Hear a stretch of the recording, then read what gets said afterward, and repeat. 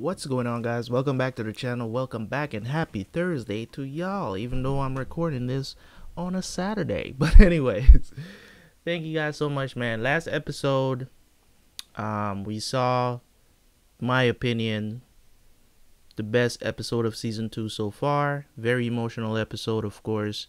And I have to say, man, this show really gets you in your emotion. It really hits you deep.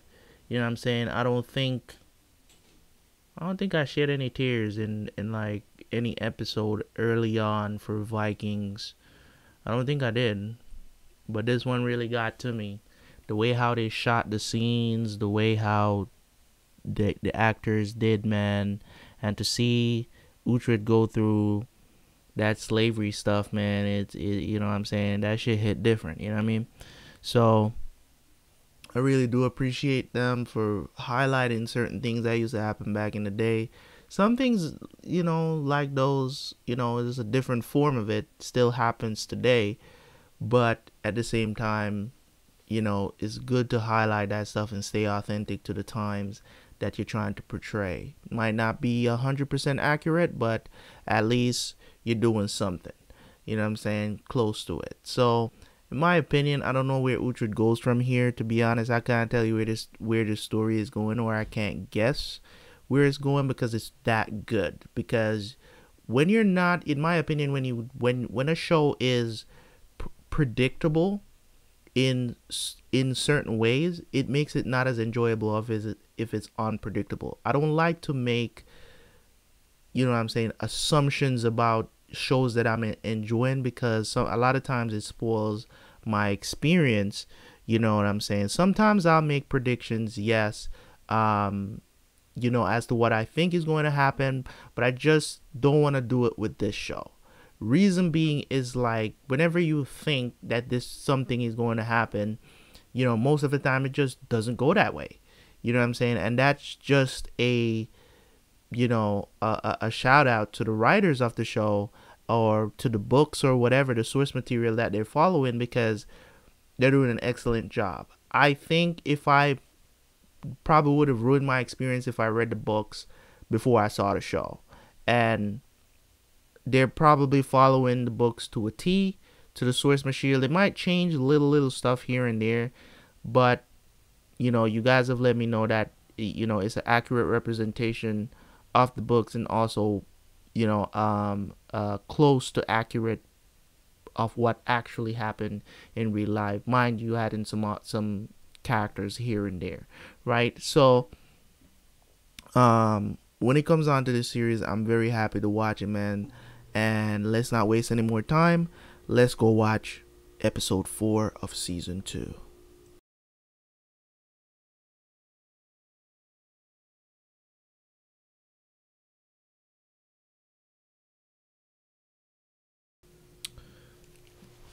Alright, so that was season 2, episode 4. We're halfway through the season now, and it's the end of the reactions for the week. So don't expect one to be out again at the end of the week. Like this week, I just had promised you guys that I would finish up the season, but I didn't get a chance to record the episode, so I did it this weekend. Okay, so instead of 4 episodes, I did 5 this weekend. But there's no worries. We start, you guys have seen. So this episode, man, episode 4, we're halfway through the season. And as I was saying there at the end of the video, was basically that, you know, it's a good thing for me not knowing where this story is going.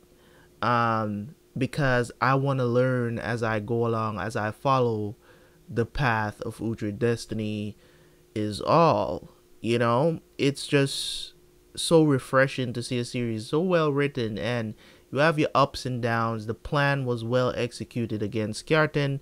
Of course, what's his name? Guthred. Guthred is a bitch. I will always call him a bitch. I don't care. A lot of people, you know what I'm saying, if Uhtred had died, right? You really look even in my face talking about you still consider me a friend?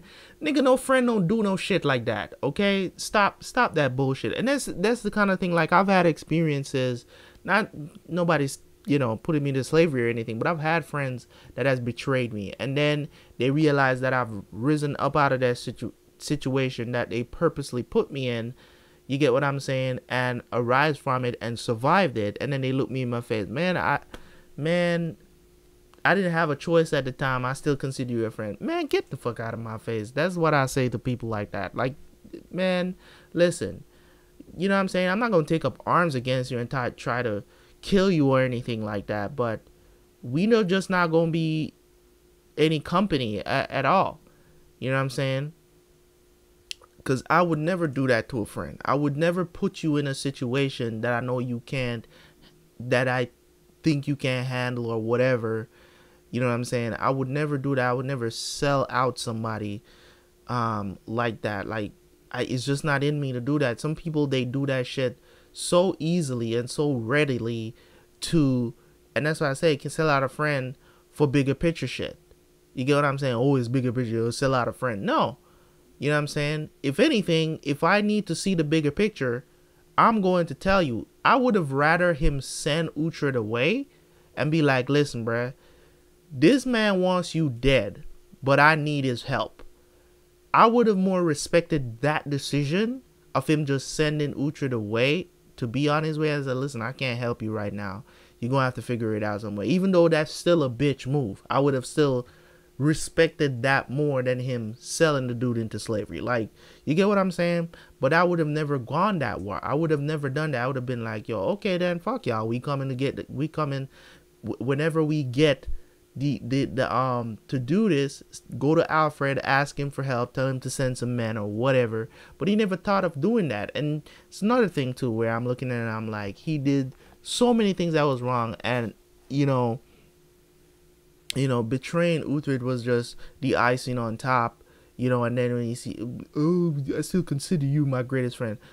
Dude, if this is how you treat your friends, dude, I don't want to be your enemy. I'm be truthful about that.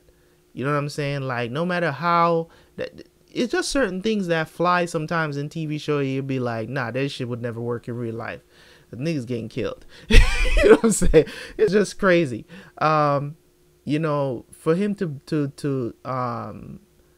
be that type of person, man, you gotta have so instinctively.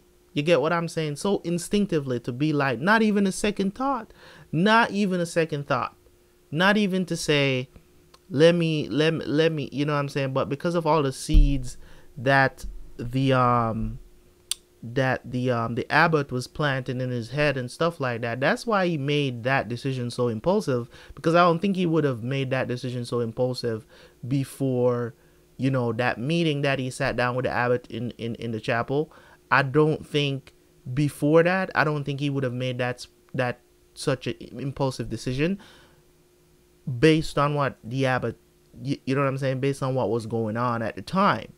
So I think because of that conversation, I think after that, kind of everything changed. He started to view Uhtred as a legitimate threat, even before him and Uhtred had the conversation, and Uhtred was kind of joking around with him about his sister and stuff like that. Like, you know what I mean? So for me, it just goes to show you, man, like the betrayal.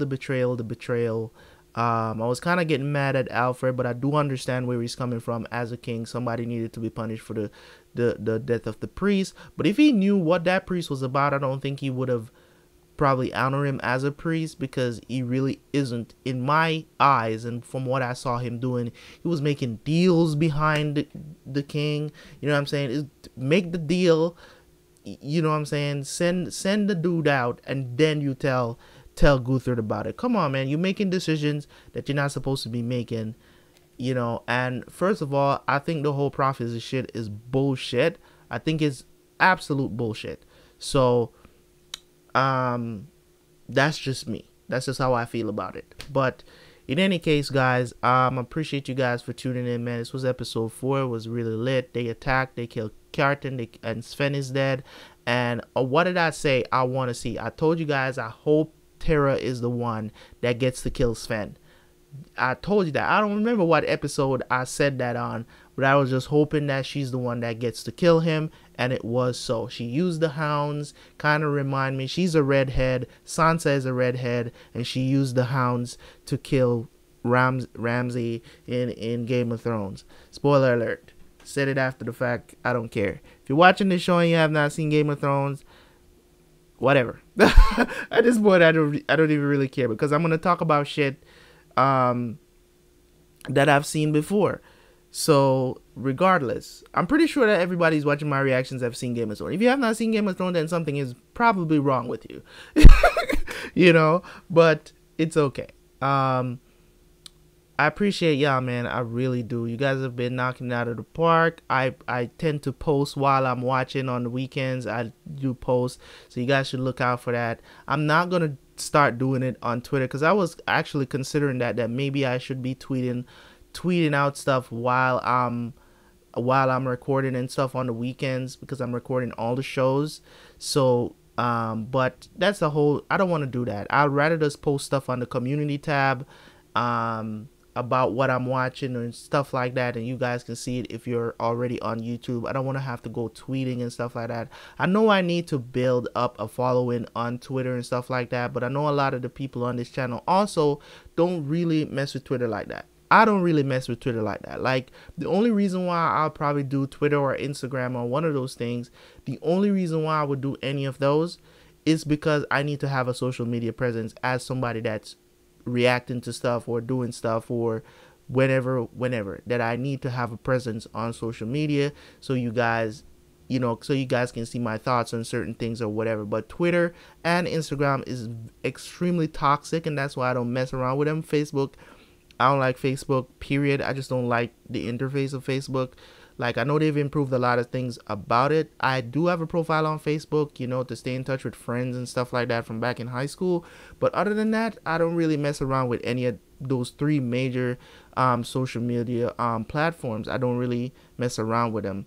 So if needs be, I will use them. But right now, I don't see the need to do it that much. I do have a Twitter. It's in the description if you want to go join over there. I don't really post anything, but you know, eventually, you know, if you guys have a Twitter, just follow it.